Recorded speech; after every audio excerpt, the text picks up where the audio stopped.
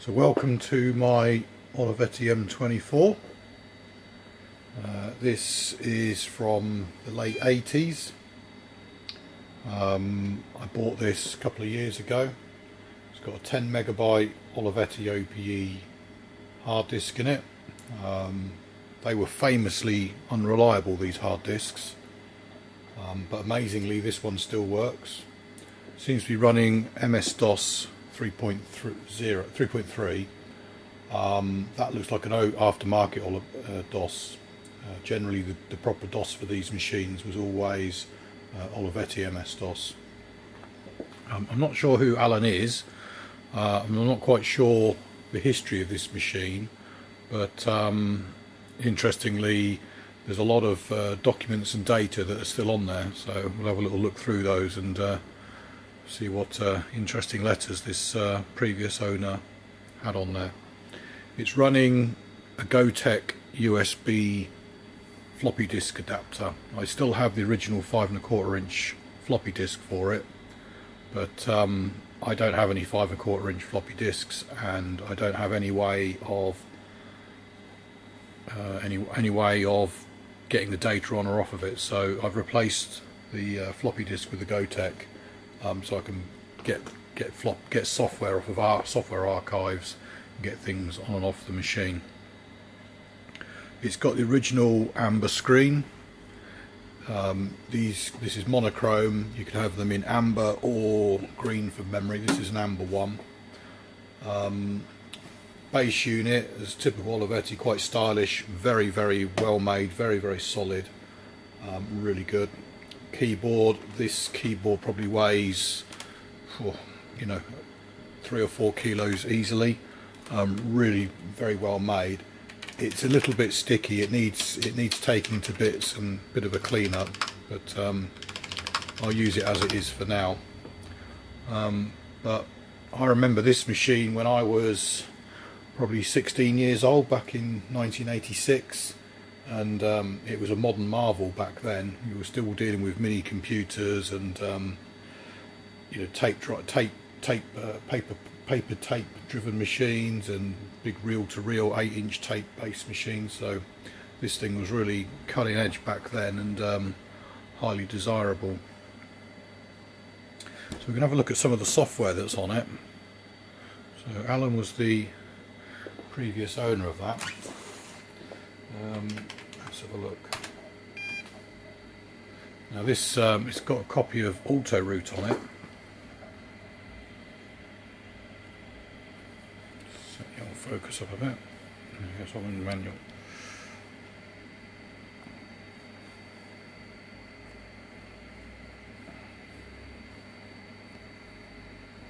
Manual focus. So Autoroute back in the late 80s and 90s was something to behold. The fact that you could type in a journey. So I type in Newport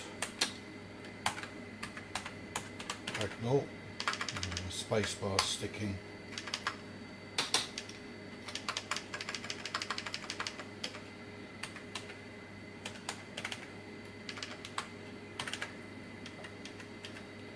Go to Croyd Bay, which is my favourite place in the UK.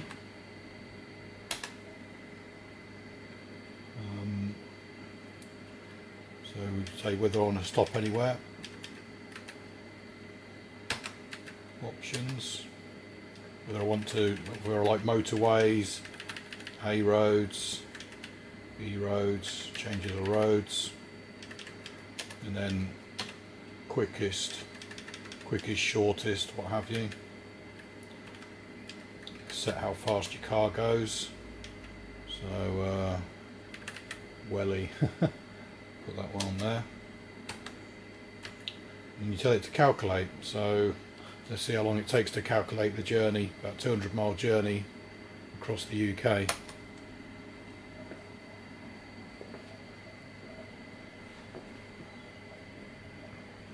And now you can probably appreciate, so for us back in the 80s, the fact that you could go onto a computer and it would work out the route and tell you where to go was something amazing. Like, you can see this is taking what, 30 seconds to figure it out.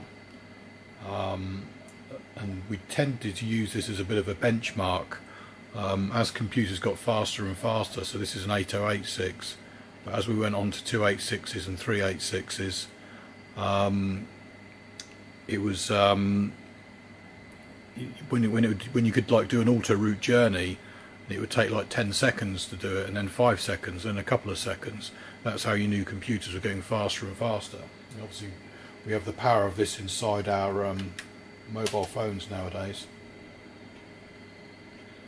And look how long it's taken to draw that screen. Painfully slow. But again, this was an interesting development back then. So let's try and zoom in a bit.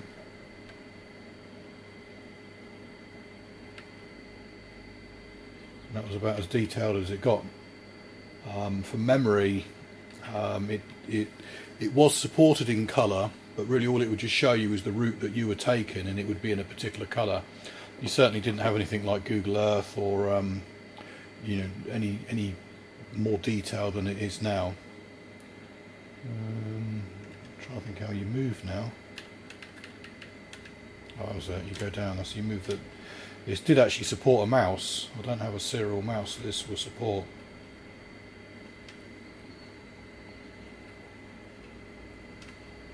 But yeah, you can see how painfully slow. But it was. This was considered quite a thing back then. So it's A361, so it's taken the right journey. That's the way I would go there. Zoom in a bit. F6. You go into Barnstable. But yeah. See if we can zoom in any further. It's very blocky. But this was the state of the art back then. This was something to behold. It's all very impressive. But now it's almost laughable. So let's come out of that. I think this would, yeah, so it would give you everything you need to do. Look how long it takes to draw the screen.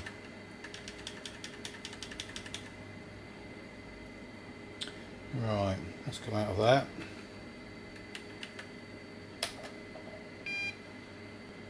Yeah, PW.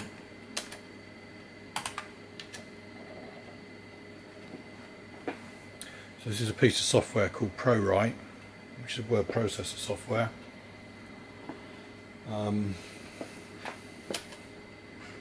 What's quite funny, even from years ago, this is the guy, whoever owned this computer, it's still got his files on there. So Mr. Blight, and then this man, from the letters that I've read on this computer, he seemed to be I'm not going to say a serial complainer, but a serial letter writer. Absolutely hilarious. To get file. He's even got his CV on here. You know, it's quite surprising that even from 1994, this gentleman's CV, where he worked, his schools, his phone number, everything, all of his data is still on this machine. What, 25 years later, nearly 30 years. Yeah, it's quite. He's applying for a job here. Yeah, he's going for a job at a boys' school, and what's all of his qualities for it. So, yeah, quite surprising. There's some hilarious ones on here though. Complains to the cat or dogs. Here we are.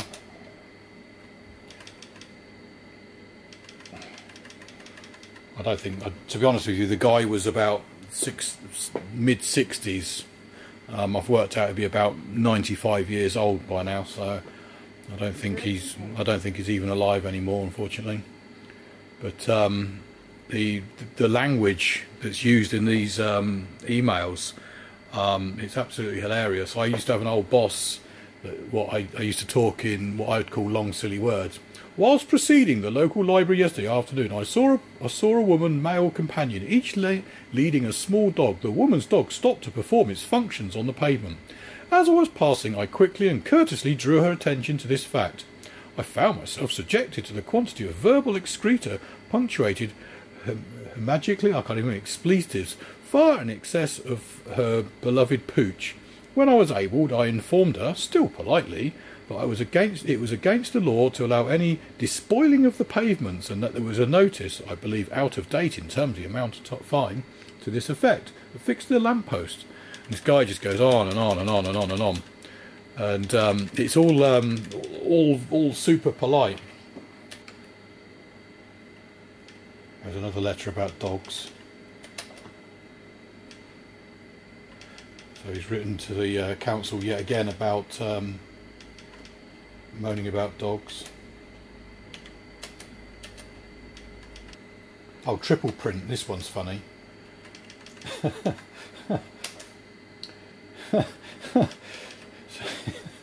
So he complains to triple print. This is where you used to take your film out of a camera and post it away and then develop your pictures.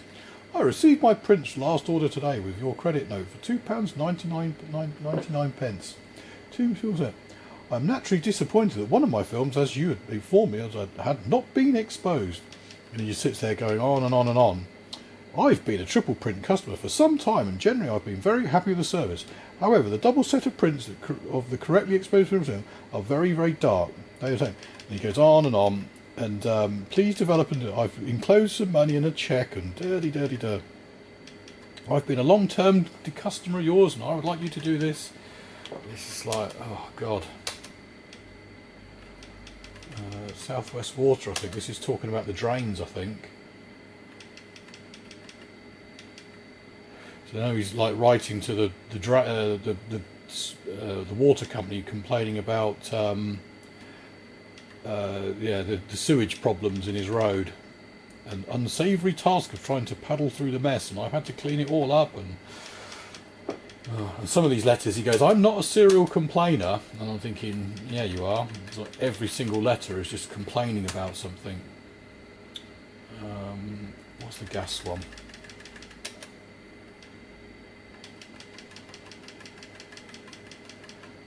So now he's moaning about the gas engineers. Although I waited at home all morning and no one turned up, consequently I rang the Orpington office for an explanation. The young lady who I spoke, Miss Louise Hyde, informed me that the required replacement part had been ordered, but there was no record of any arranged revisit. I'm aware this is like blah blah blah blah blah blah blah. So yes.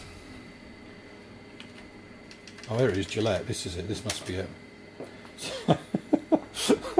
So he writes to Gillette complaining. So this is in 1997. So he's obviously I've got letters going back to 94. So I think you got the computer in 94, but now he's like up to 97 now, and he's taken it upon himself to moan about.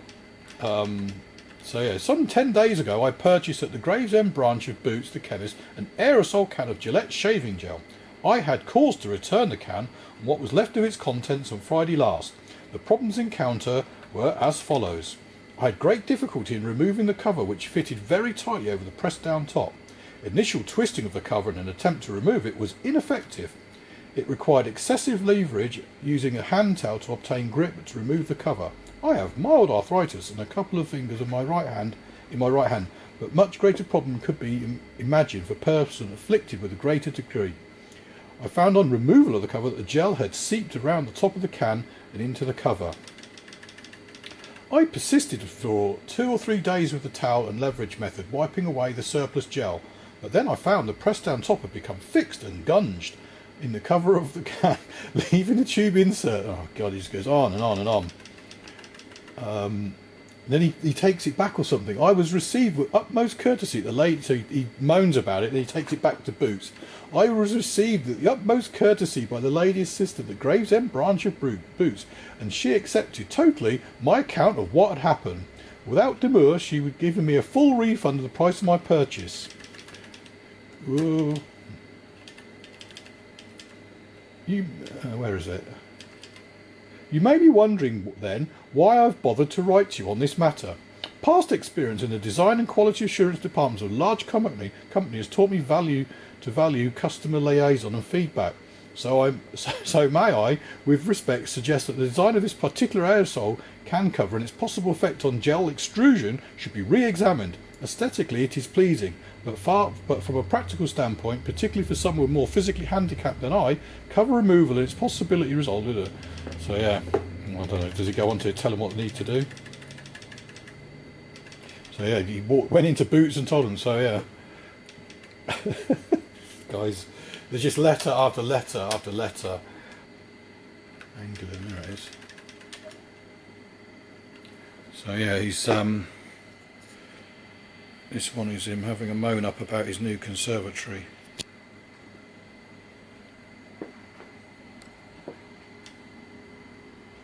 So this is 1993. So yeah, nearly, that's 28 years ago. Brick-based conservatories. Within hours of completion, we found that very loud cracking noises came from the roof structure. I reported this matter, informing anglers Mr. Clark at Mason, Mr. Walker at Sittingbourne, and told them this was initial problem. And then he goes on to moan about people coming out and doing bodge repairs on it. Let's check we're in focus still. I've been informed that the problem has been discussed between Sittingbourne and Norwich offices. We now have had 3 visits from the fitter and repair personnel who have attempted to overcome this problem, and the failed remedies have included slackening off the holding screws, changing the aluminium strip for plastic equivalent, and so on, so on, so on, so on. I've been more than reasonable in this matter. So yeah. Mr. Word Salad, I think I'll call this gentleman.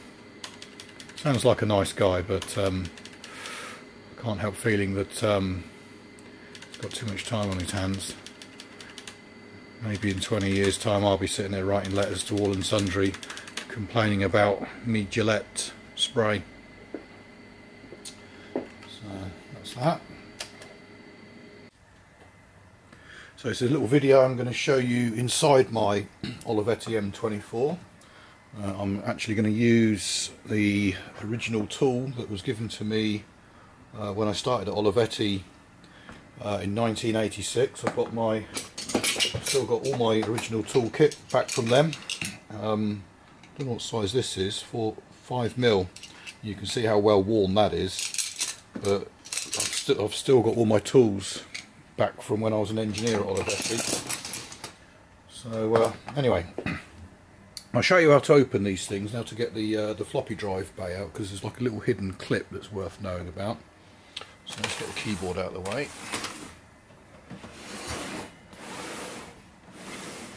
Right, let's get the screen off.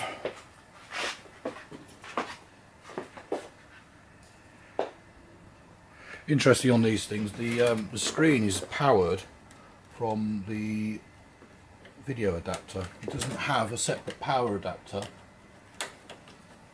The colour screen on these is self-powered, but the monochrome screen isn't. The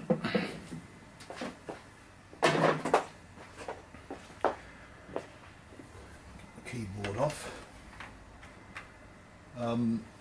You can actually run PS2 keyboards on these. There is an adapter that takes it from this 9-pin layout, so it is actually using an XT80 protocol. So with an adapter you can adapt these to just use an ordinary PS2 keyboard. Where are we? So to get the top cover off, you undo these 2 screws here. They are captive, so you only need to loosen it a bit, and then all you do is you go like that, and it comes off. Yes, this is the Olivetti OPE drive. This one hasn't got the bus expander, so this is like the cheapo version. So you've got the video card there, ST506 hard disk controller there, but there is a board that goes in here to expand it, so you can put more XT cards in there. Now, to get the floppy drives out, or the floppy and the hard drives, you need to unclip a little hidden clip. So it slides out the front, but there's a clip that holds it in. So what you have to do is get that and bend it below the catch. Now it'll slide out. This comes out as a pair. Take the power out. A very common problem was to put this power connector in upside down. It's very easy to get that wrong.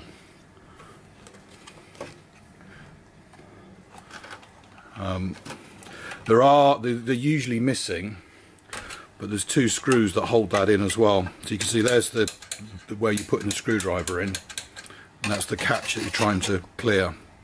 As I said, there's usually a couple of screws in, but more often than not that they're missing. Power supply is just held in with a screw there, and I think there's a couple of screws around the back, and that just pops off. It provides plus or minus 12. What have we got here? So there's power for the CRT. Yeah. So this lead here is the power that powers the CRT, and then this one here is plus or minus 12 volts, which is for your RS232 basically, and then just red and black, which is 5 volts. Let's get this back in. So this hard disk is ST506. Hopefully we can see. It's ST506, which is the 34 pin, and then I think it's a 20 pin connector there. Let's put this back in. Trying to be relatively gentle with it. So make sure all the wires are in. Put the power back in, and then that will just go back in with a clip. That's back in again now. Right, I'll show you how to get to the motherboard. The motherboard is similar. To get to you need to take the lower part of the case off. So that's these two screws. So again, they're captive.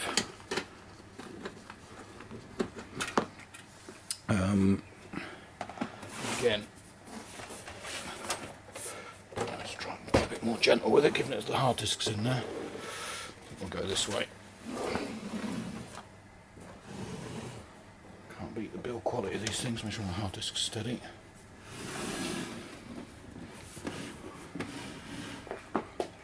So again, just give it a firm pull. And then we're in.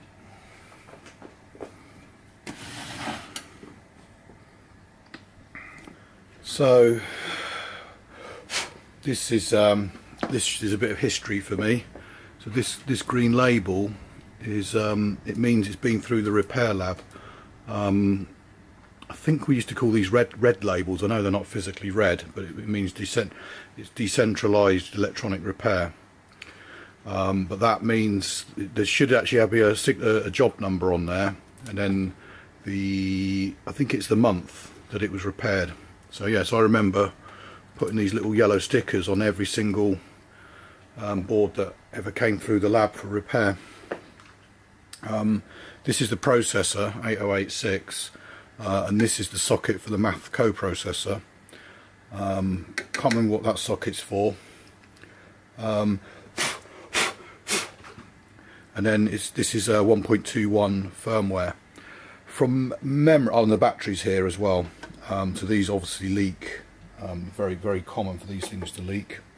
Physical reset button there. This is the floppy disk cable. So to remove the motherboard, you'd undo all of these screws. Undo all of the screws, undo the power screws. Let's just make sure they're nice and tight actually while we've got little bits. These sometimes come loose. Yeah. So you do undo all the screws, undo those two, and then you pull the board out and it will unplug from those two connectors. 1.21 firmware is pretty old. It was 1.36 and I think it was 143 or 141. I don't think you can put the firmware in without doing mods. There was always like loads of mod wires, or bodge wires as they're called nowadays, and I don't think you can just put the later firmware. Mainly, let's make sure that's in. Mainly it just gave different tables for the hard disks. So as newer hard disks came out and different floppy disks, 720Ks and 1.2 megs, it's had support for those. Pressed in.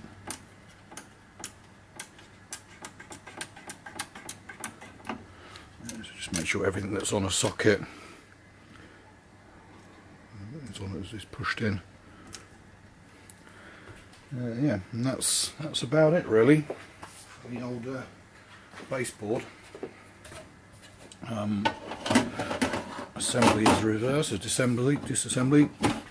Main thing is just to make sure that you get the reset button. You don't catch that. It's quite often quite easy to catch it and end up it falls off.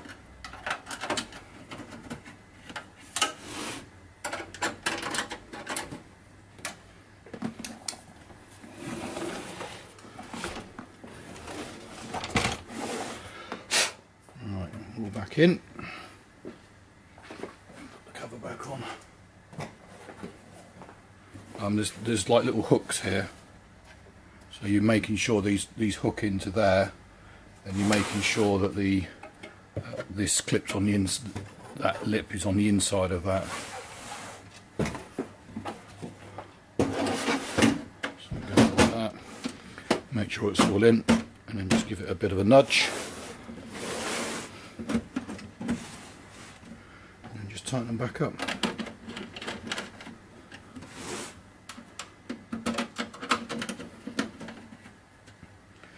That's how you take a M24 to bits.